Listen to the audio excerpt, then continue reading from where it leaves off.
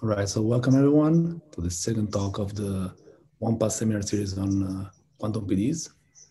It's a pleasure to have Stephen Gustafson from UBC talking about solitons and dynamics of Landau-Lifshitz equations in 2D. Thank you very much, Stephen. Okay, thank you very much. Thank you all for coming, and thanks to the organizers for this opportunity to speak here. So I'm going to try to monitor the chat as best I can. In case I see any questions pop up in the chat, I'll try to address them. Also happy to be interrupted as necessary. So I was asked to give some kind of review of some aspects of this Landau-Lifshitz equation, and that's what I'm going to try to do. So I'll introduce the problem first, show you the model and the equation. I'll discuss briefly some of the questions around well-posedness of this equation or family of equations. I'll discuss the topological soliton solutions of these equations.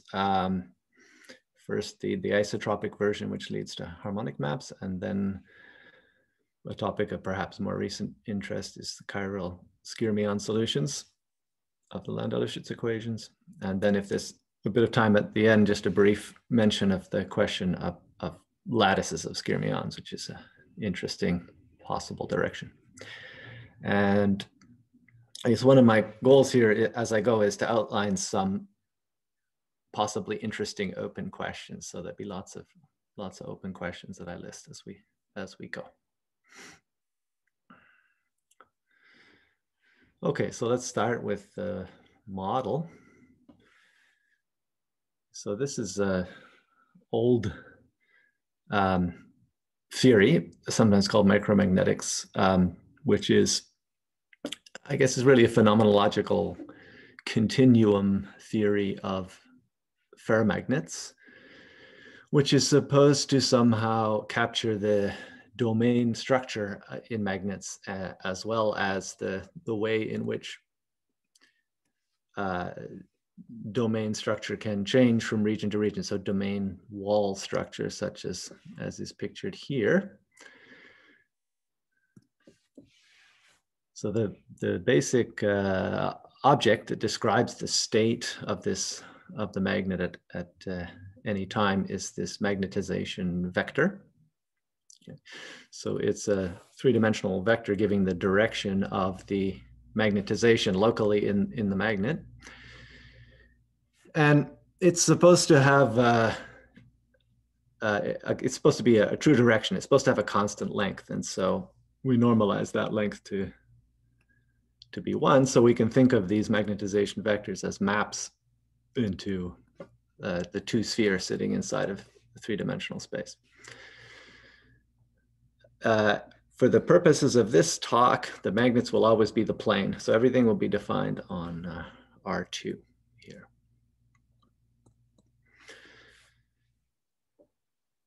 Okay, so the way you determine the magnetization vector for a static magnet is through an energy functional. So one defines an energy on these maps or magnetization vectors. And their energy generally has several terms. So the most important term is the exchange energy, or the Dirichlet energy, which is the integral of the gradient squared. And this is reflecting the ferromagnetic character of the material. It's reflecting the tendency of neighboring spins to want to align with each other. And then there's generally other terms. So for example, here, this is an anisotropy, a so-called easy axis anisotropy, which is favoring directions. So in this case, favoring magnetizations pointing straight up or straight down in that axis. This is an external field term, an external field pointing in the positive K direction, or the straight up direction, if you like. And then a contribution that I want to highlight in particular in this talk is this so-called chiral term, or sometimes Jelesinski-Moria interaction term, which recently in the physics literature has shown to be relevant for certain materials, is sometimes called chiral materials. And this term leads to, as we'll see later, leads to certain interesting solutions called chiral skyrmions. Okay, so that's the energy. And then if you want to find the static configurations, you minimize the energy, or you find critical points of the energy function. And then there's the dynamics. So the dynamics is given by Landau-Lifshitz, or the Landau-Lifshitz equation here, which says that if you take this energy functional and take its variational derivative, then that derivative acts as an effective magnetic field, and the magnetization should evolve by precessing in that effective magnetic field. So for example, the exchange term generates the Laplacian. This is from the chiral term, and so on. So that's our basic dynamical equation here.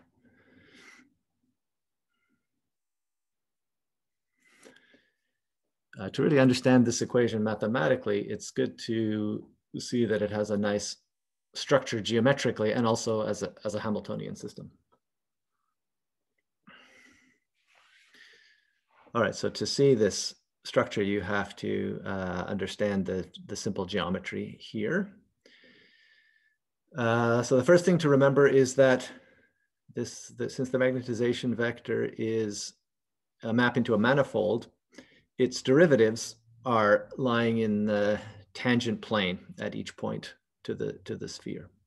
And in the case of the sphere, the tangent plane is very easy to understand. It's just the orthogonal complement of the position vector on the sphere itself.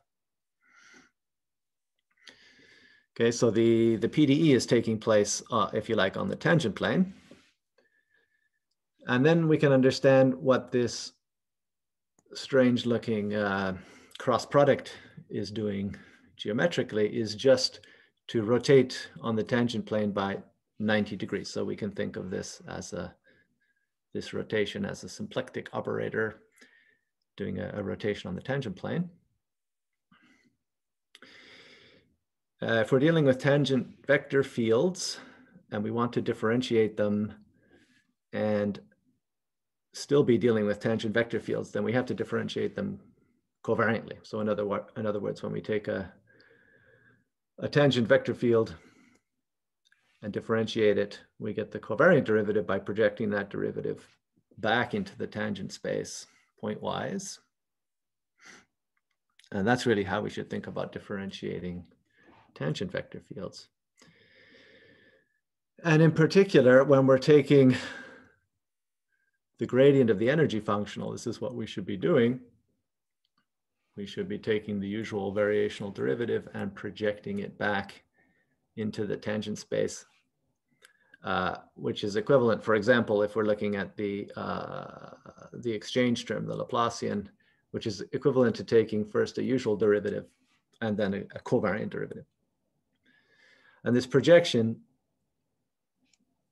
results in nonlinear terms, and somehow this is where the nonlinearity in this problem is coming from the geometric constraint.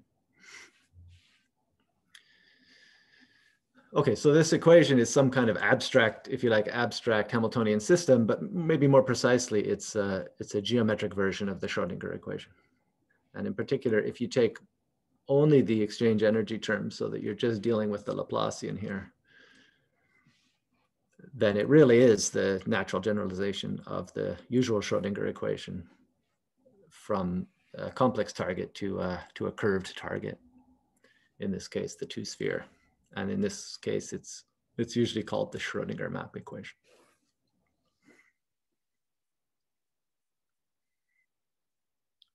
Okay, so that's the nice structure. A couple more observations about this equation are the scaling and the topology of the maps. Okay, so the scaling is very simple.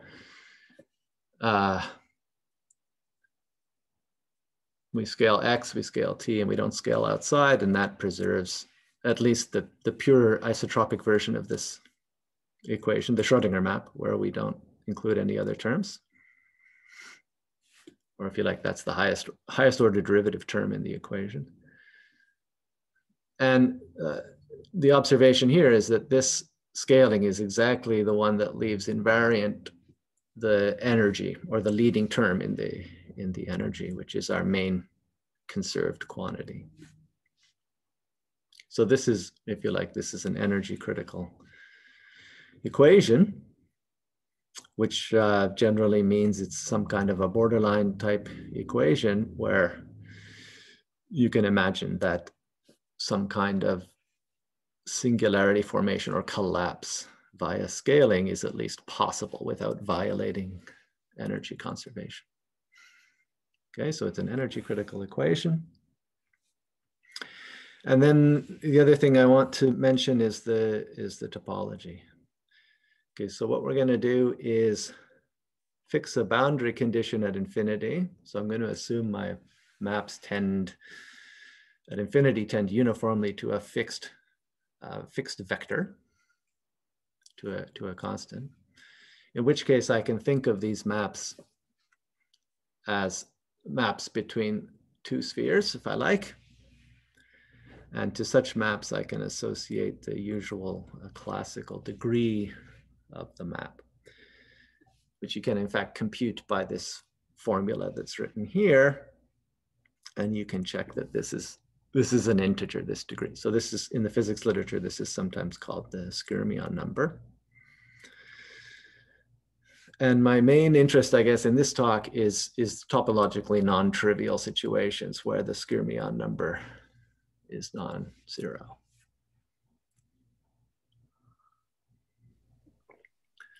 I see there's a question, maybe several questions in the chat. I don't, or in the, people have hands up, so I wonder if there's any questions here.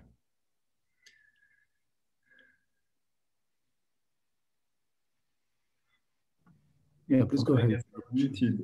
Yeah, thank you. It's a topological question. So you've compactified R2 by having this fixed vector at infinity.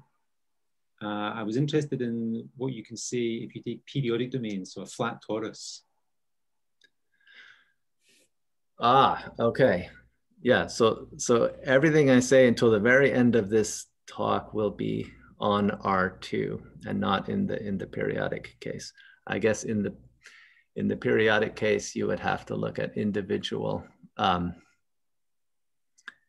cells in order to understand something about the topology. But this statement is just about configurations defined on the whole plane. With a constant field at infinity. Right. Yeah. Right. Yeah. It was just out of curiosity, what conceptually might change if you go to the topology of a periodic domain. Now, you don't have to answer now. We can save that perhaps to the very end. Yeah, maybe that's a good question actually for the last slide. Super. I'll come back. Thanks. Yeah.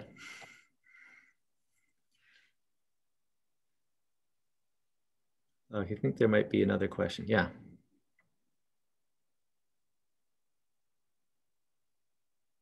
I'm sorry, I can't hear. Is there a muting thing?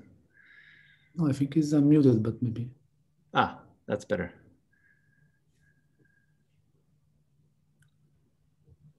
No, sorry, we still can't hear you. That was me, Stephen, I think, talking. I think. Do you hear me now? Yes. Now, yes. Okay. Thank you. Okay. You have used name Skyrmion. What is the origin of this name Skyrmion? Because Skyrmion is a field configuration in Skyrm model.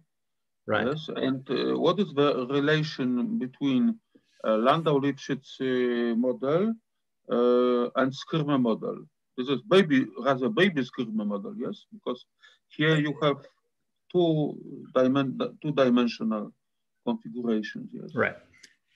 Yeah, if you like. So I'm just using some terminology which is common in the magnetic literature.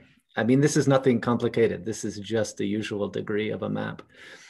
But solutions that I'm going to show later that have this degree non-zero, they're sometimes just called skyrmions, but I think by analogy with the classical skyrmi model, not by some actual equivalence. I think it's just terminology, in other words. Okay. Fine.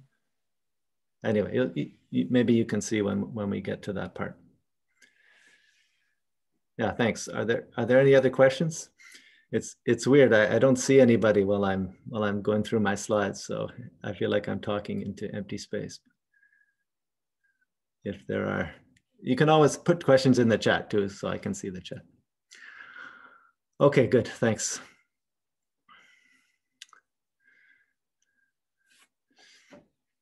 Okay, so let me just say a few things about the well-posedness issues with this Landau-Lifshitz equation. Okay, so it's, to begin with, it's a strange looking equation. For example, it's not just written boldly. It's not semi-linear. There's no obvious reference equation. You have weird things like this. So you have to do something to make sense of this equation and see what you're dealing with. So one thing you can do, which is often done with geometric equations, is to look not at the map itself, but at its derivatives. And its derivatives live in tangent space, which is a linear space. So they live in more conventional spaces. But of course, the tangent space changes as you move around the manifold. So you have to describe your tangent vectors by choosing some kind of orthonormal frame. So the idea here of this moving frame method is that you have, let's say you have a solution, maybe a nice solution to your equation, which describes a unit vector. And then you're going to complete that into a orthonormal basis of unit vectors for each x and t. So these additional vectors are then describing the tangent space, which is where derivatives of the map lie. And so if you start differentiating your solution, that's a tangent vector. You can express it in this orthonormal frame, and it's conventional to use, you have two directions, it's conventional to use complex coordinates. So these psi's are just the complex coordinates of the derivatives. And then when you differentiate these tangent vector fields covariantly, you also you end up differentiating the frame as well. You have to understand how derivatives of the orthonormal frame behave. So that's kept track of by these AJs, these connection coefficients, which are the coordinates for derivatives of the frame. And then you can easily check that if you covariantly differentiate a vector field in coordinates, it corresponds to it corresponds to this operation here, this covariant derivative with the AJ coefficient involved. And then to complete the story here, you need to look at the curvature relation, how the covariant derivatives commute. And for the case of since the target is very simple, the sphere, you get a very nice simple relation between these these covariant derivatives and the derivatives of the map itself. You use all this information, you can write an equation for each of the spatial derivatives of the map, which is this guy here. Okay, and so now you see it looks kind of like a Schrodinger equation. In fact, so this is a time derivative, and these are space derivatives. And this is the nonlinearity coming from the geometry, which is basically a cubic. So this is like a cubic nonlinear Schrodinger equation. And if you include the chiral term in the equation as well, which I'm interested in doing, it gives you this additional derivative type nonlinear term. Okay. So this is a system of, if you like, cubic magnetic Schrodinger equations, which is often called the modified Schrodinger map, at least when you don't have the chiral term. It's derived geometrically from the original Schrodinger map equation. If this were a true cubic Schrodinger equation, then life would be perfect. You would have a very nice well-posedness theory, even in the energy space. So the energy space being H1 Sobolev space for the original map, and so L2 for the derivatives of the map. But of course, it's not. So these derivatives are covariant derivatives, and so the connection coefficients, the AJs, which are themselves dynamical variables, are buried inside those covariant derivatives. And so actually, it's quite a difficult system to analyze. One thing you can exploit is the gauge freedom.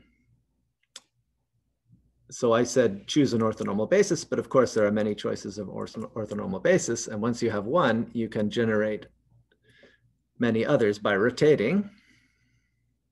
And this allows you to choose whatever you think is an advantageous gauge choice. So one common example would be the Coulomb gauge, where you can choose the A to be divergence free, which at least generates a nice elliptic equation for the vector potential in terms of the field derivatives, but it's certainly not the only choice. There are other choices, and in some situations, this is not the best choice, but at least you can play around with that.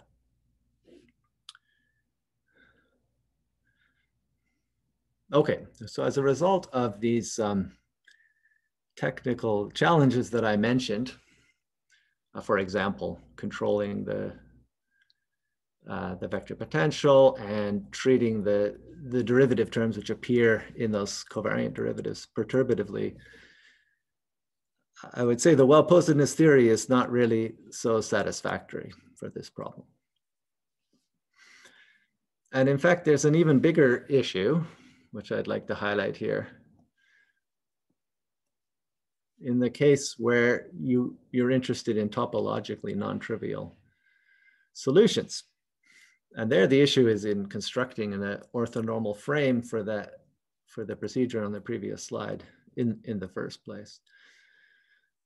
So one natural way of constructing the orthonormal frame, if you have trivial topology, which is to say you have some homotopy of your map. So I called it M before, this should be an M. Your map with a trivial map, a constant map. If you have a constant map, then you have an obvious explicit orthonormal frame, and you can, if you have the homotopy, you can transfer this frame via the homotopy back to a frame for your original map. Of course, you can't do this in the topologically trivial case, so the orthonormal frame method is not necessarily so useful, and you have to do something else. As a result of all of this, there's some gaps, I would say, in the well-posedness theory. So if you want to consider the general case, for example, with no topological triviality, then it seems, very roughly speaking, that the best you can do is take initial data at the level of the Sobolev space H3, which you could say is two derivatives worse than what you'd like, ideally, which would be the energy space. Okay, so this is a long story, and it's difficult because you have to you don't have the orthonormal frame method, so you have to do something to construct a solution, either discretization, which I think is what the original old paper of Sulim-Bardos was doing, or a regularization by a wave map, which is what Mikahagen did. And I'd like to just highlight this recent work of Shimizu, which figured out how to incorporate the chiral term into the local well-posedness theory.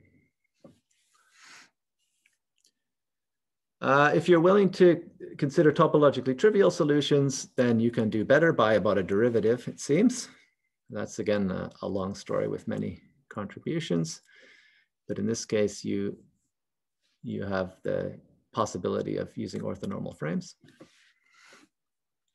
The one result which really goes to the energy space level is this paper of Bejanaro, Ionescu, Kennigan, Tataru, which proved the global well-posedness in the case of small energy. And then there were some refinements of that coming later. But the main point I want to make is that there's still some significant gaps here. So lowering the regularity for the well-posedness theory seems like a serious challenge, and especially in topologically non-trivial situations. Okay, so I think that's all I want to say about well-posedness.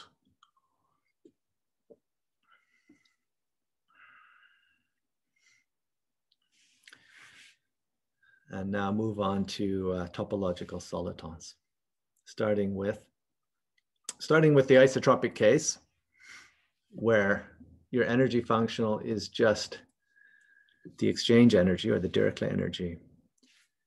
And minimizing this can be done easily and explicitly.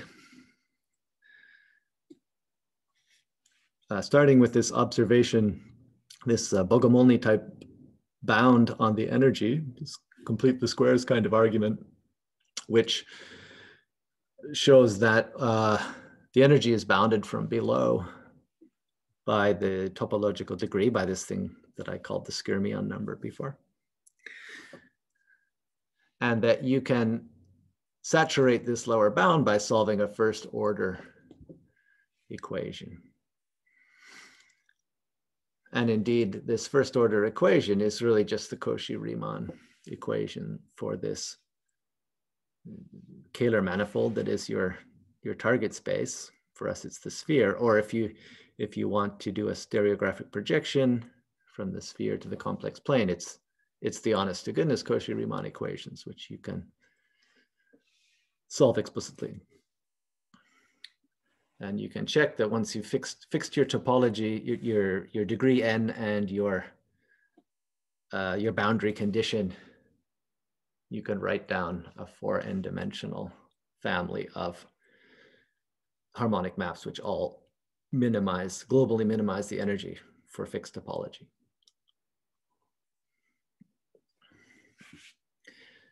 To see what's going on a little bit better, it's convenient to make some symmetry restriction. So one can consider maps which have equivariant symmetry. So that's what's expressed here. So the idea, this R is a rotation. So the idea is if you rotate by an angle omega in the domain, that corresponds to n rotations by the angle omega on the target space.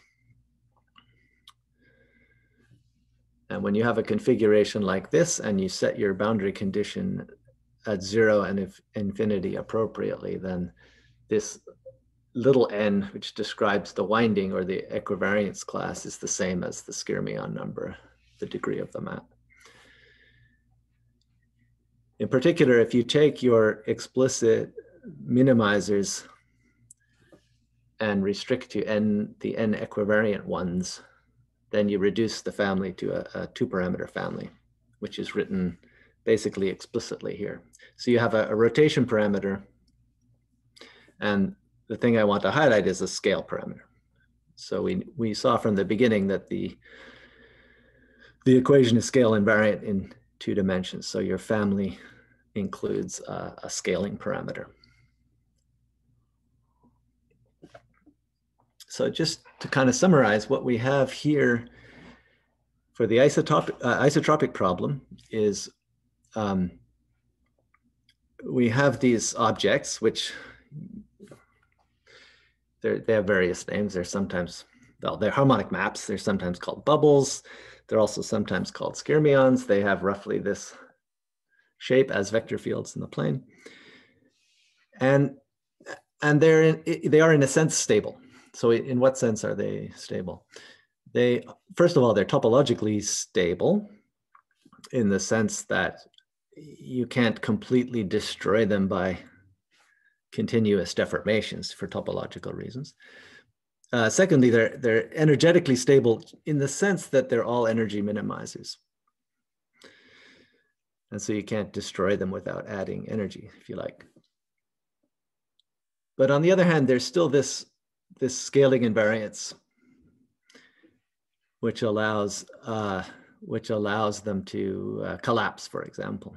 And so from a physical or maybe even a technological point of view, this is less than satisfactory. Okay, so that's just vague stuff, but we can ask precise mathematical questions about the stability of these objects. Okay, and so this is some older work, but there's still some open questions to mention here. So again, we're looking at the pure Schrodinger map equation.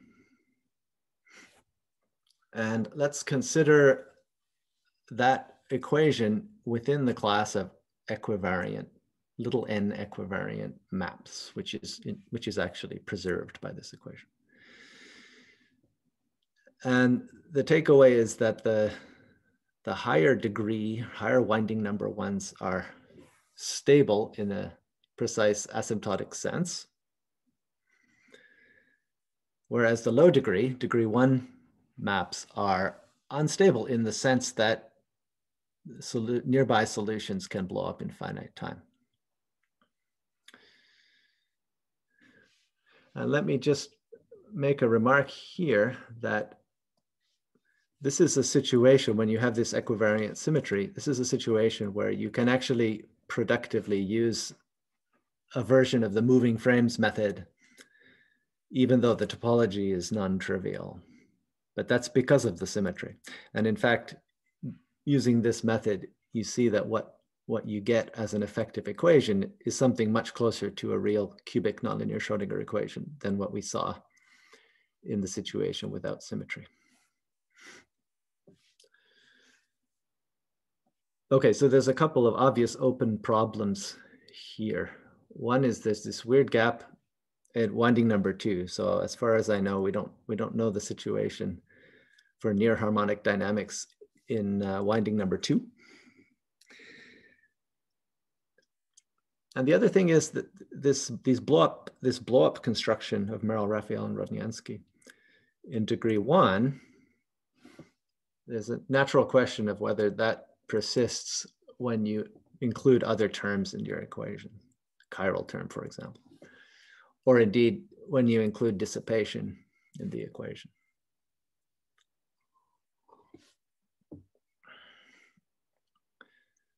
Related to this, I want to mention the situation.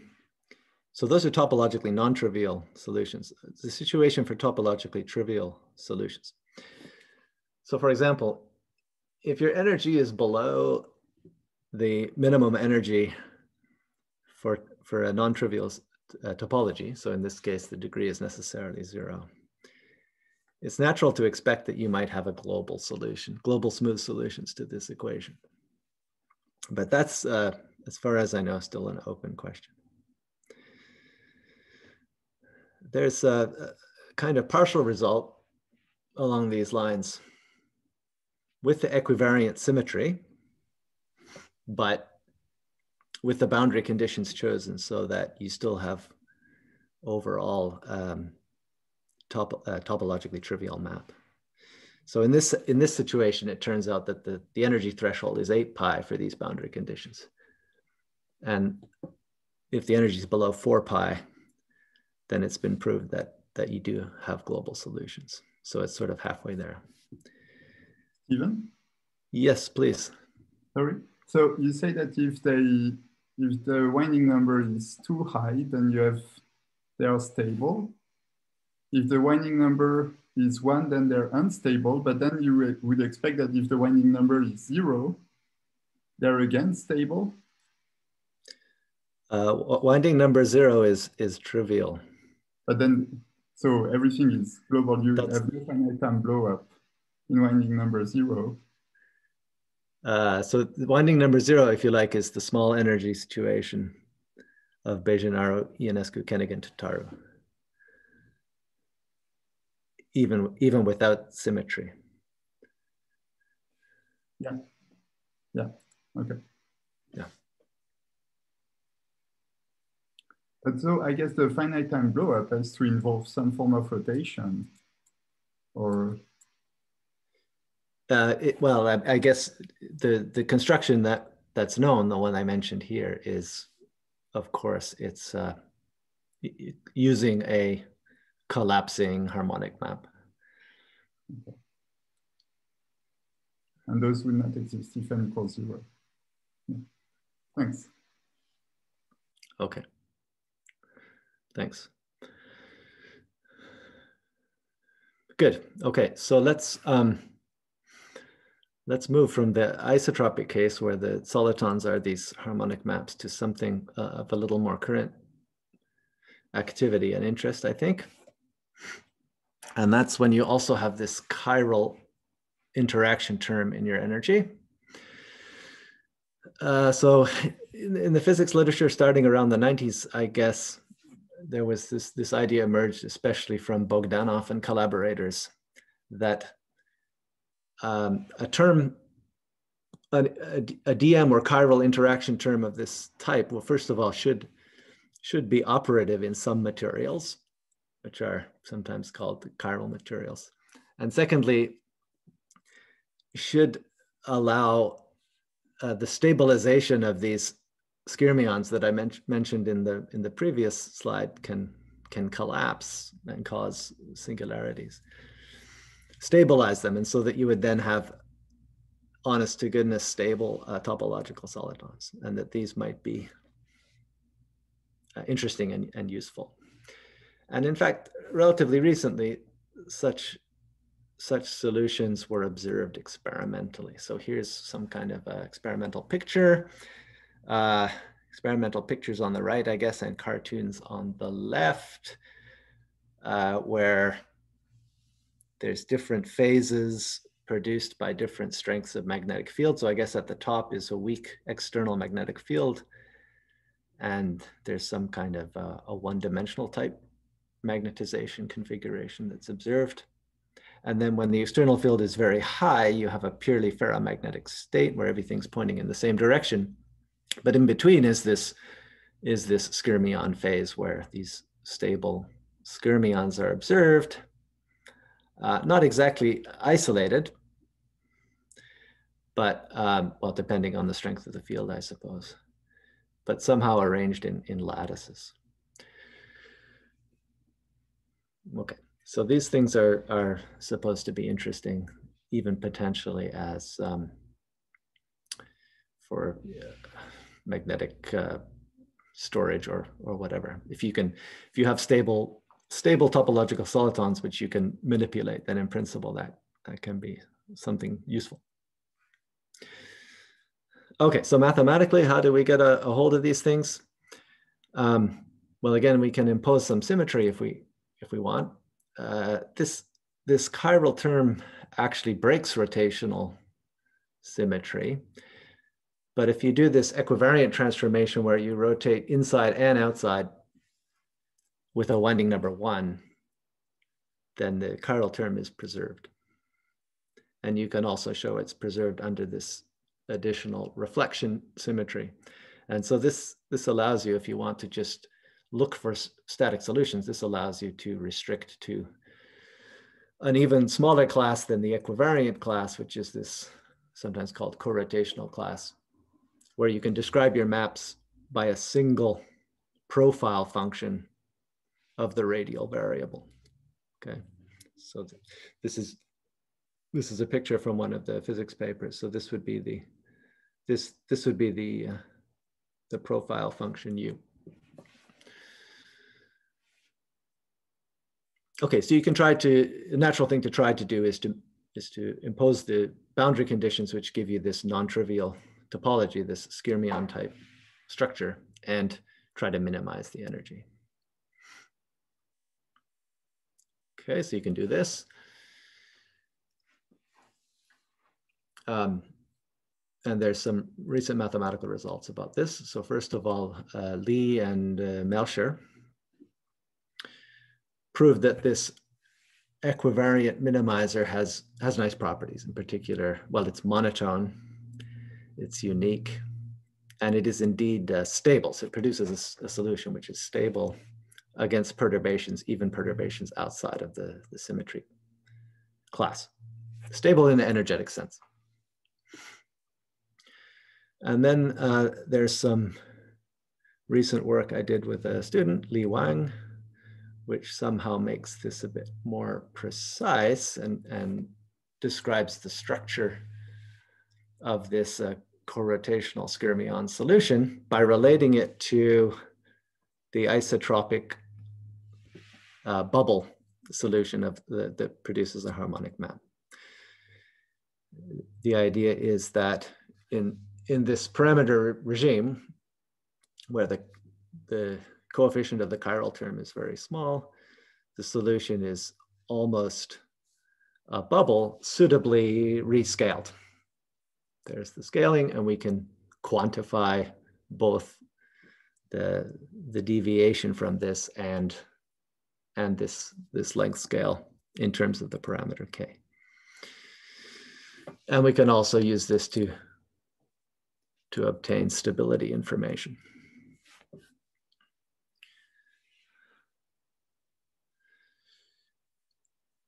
Okay. So I don't think I want to spend too much time on this, but I could mention at least some open problems. Okay, so what we did here is we took the general energy functional and we restricted to these co-rotational maps, and we studied properties of the minimizer in this co-rotational class. There's also a minimizer without any symmetry restriction at all. But so far, it seems to be an open question whether these two minimizers agree or not. In other words, whether the unconstrained global minimizer is symmetric. So this is a purely calculus of variations question. Secondly, the only things we know about these skyrmion solutions are in this small k parameter regime. So without the smallness outside of this asymptotic regime, an open question is to say anything such as stability for these solutions. And then a third open question would be to look at the dynamics. So this is all stability in the energetic or spectral sense. So there's an issue there of looking at the Landau-Lifshitz dynamics and establishing some kind of stability or even asymptotic stability for these solutions. Okay, good. I'm going to skip through a few slides here because time is running short. So I'm not going to say anything, in fact, about the proof. Nope. Which gives me just a couple of minutes to mention this lattice issue. Okay, so as we saw, I'm showing this experimental picture again. You don't really see isolated skyrmion solutions like we were studying mathematically in the previous section. Although I guess in some parameter regime, they're somewhat isolated. But in fact, they come together in some kind of a lattice. So there's maybe an interesting mathematical problem there to understand these lattices of topological solitons. So there's some interesting recent work by Lee and Melcher starting to look at this by considering the bifurcation problem. So here you start with just the zero solution. So this is very different from a unit length solution. And look at the possible bifurcations with particular lattice periodicity from this trivial solution, and observing which patterns at the linear level, which patterns emerge. And what they found is that you can have these helical patterns, which are basically these guys, and something called a vortex anti-vortex type pattern, but also this skyrmion type pattern. Interestingly, only in the case of the hexagonal lattice, and only as an unstable solution at this linear level. But on the other hand, they also did some numerics for this full model where you have the unit length constraint. And there they do see skyrmion lattices arising, presumably stable ones in certain parameter regimes.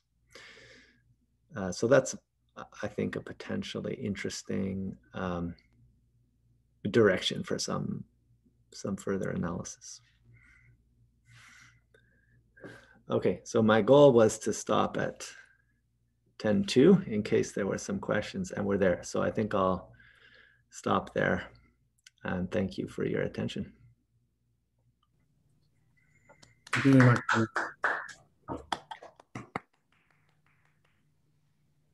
Are there questions? Thank you very much, Stephen, for the beautiful talk. Are there questions for Stephen?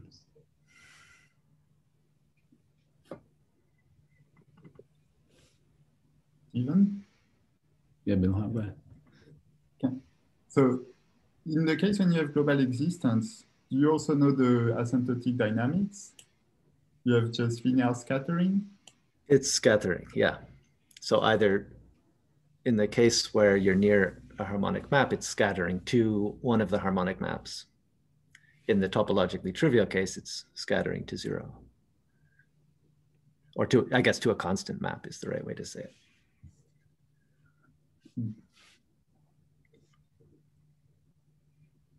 And another question, so at least mathematically, you could also change the target space to be anything with a complex multiplication. Are there any physical relevance or model when this would also be something you want to do? Yeah, physically, I'm not so sure, but certainly mathematically, it's an interesting thing that lots of people have tried. A lot of the well-posedness theory, it doesn't really matter so much what your target manifold is, but in terms of what you get for harmonic maps and solitons and so on, that's going to vary from target to target. And yeah, I mean, there are some people have looked at maps into hyperbolic space, for example. So yeah, it's a thing you can do. Off the top of my head, I don't know what all the results are, but it's certainly an interesting thing you can try. Okay. But more mathematically, at least, there is no model where you would have something. Yeah, for me, I don't know any case that's physically relevant other than the sphere. Thanks. Oh, I'm sorry, another question. So if you have chiral, if you did not have the chiral term, then you had this Hamiltonian structure. You still have it with the chiral? Oh, you still, yes. As long as the term it comes from an energy, then you still have the Hamiltonian structure. Okay. Yeah, so you still have the conserved energy and all that. Okay. Thanks. I have a question, if I may. Obviously, I'm reminded of Ginsburg-Landau vortex lattices when I see this last slide here. And in that case, you can sort of there's a heuristic that has been proved in various ways that says that the size of a vortex is of characteristic size epsilon, where epsilon is the GL parameter. Is there a way to sort of read off the size of this sort of skyrmion, or the scale of the skyrmion in terms of the various parameters that are in the model? You're thinking of the lattices? Yes, specific. If you take an isolated skyrmion, then the theorem that I showed briefly determines essentially the length scale. In terms of the parameters, the beta of K thing. That's it. Yeah. So in the lattice, are they roughly the same size, you think, or? I guess. I mean, we don't really know much about the real situation where you have the constraint. So we just know this linear analysis, which it boils down to computing things that are in the kernel of the linearized operator, which respects certain lattice symmetries. So I guess you probably know everything about those small bifurcating solutions. But then I guess we know maybe close to nothing about the large solutions. Thanks.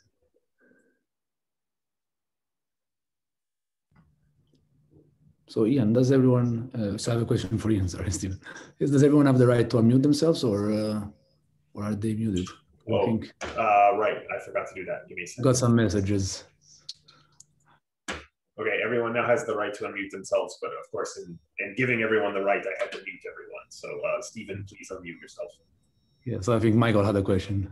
Go ahead, Michael. Thanks. So, thanks, Ian. So maybe my original question, I just want to pause on it, because when I come back to Ian's point, which is if you think of these characteristic length scales setting these structures, I guess what would interest me is what's known about the defect-defect interaction, or skyrmion-skyrmion interaction when they're well separated. And the question I was going to ask goes back to the energy scale. So you had this estimate bounding the energy by the topological number. Mm-hmm. And I was sort of thinking in my mind about the two-dimensional analog, where you have a unit vector field with the same gradient energy with an S1 target. And then you have basically, again, a topological winding number that you can specify from a boundary condition.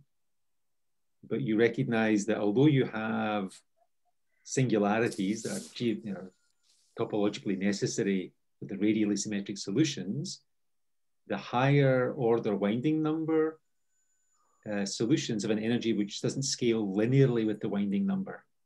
And so there's a sort of an instability which says that the winding number is sufficiently high, it would in some sense find a pathway to break up into lower order pairs or triplets. So my question is, do you have the same thing here, where you think of these solutions which have the higher winding numbers? Are they dynamically or energetically unstable to decomposition?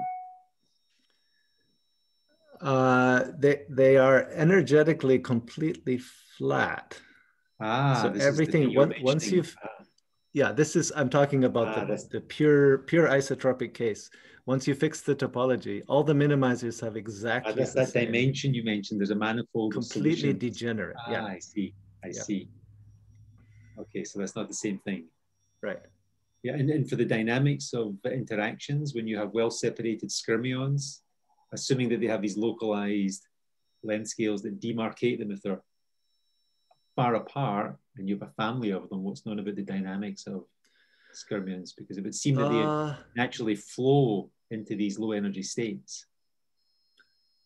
Yeah, I think the answer is not very much at all. Mm-hmm.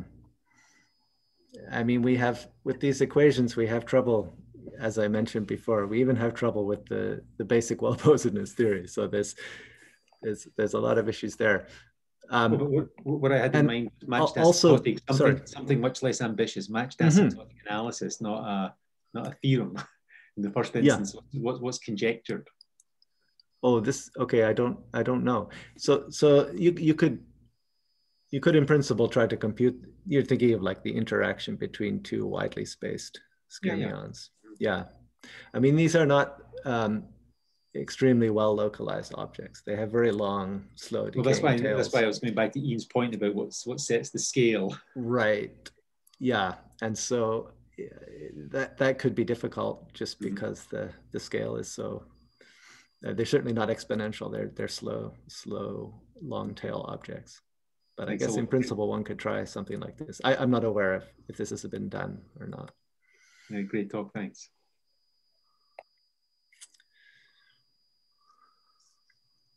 Okay, so let me ask a couple of questions. So first question is that, so you were looking at the abelian gauge theory here. Am I? Okay. Yeah, so your curvature is given just by curl of the connection. Right. Derivative of the connection. There's no non-commutative. So is there non-abelian one?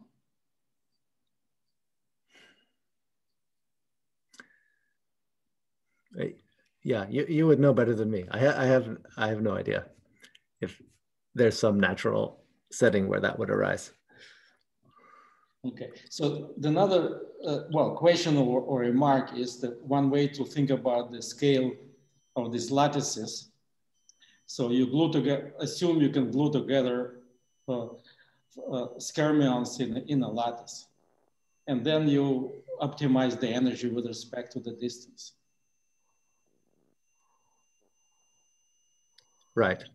Yeah, and my concern would be that the decay is so slow that it would be difficult to do this gluing, but maybe there's a way. Yeah, you would have a huge, you have to, that's right. So the gluing would be hard.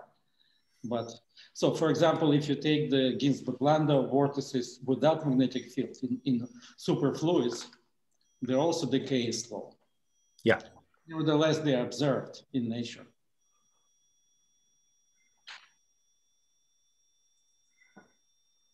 Yeah, I agree.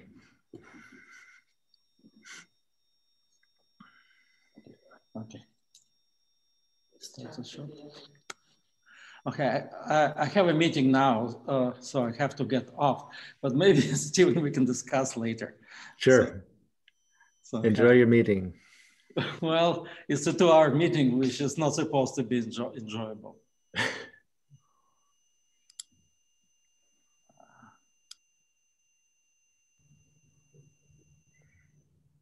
So are there other questions for Steven?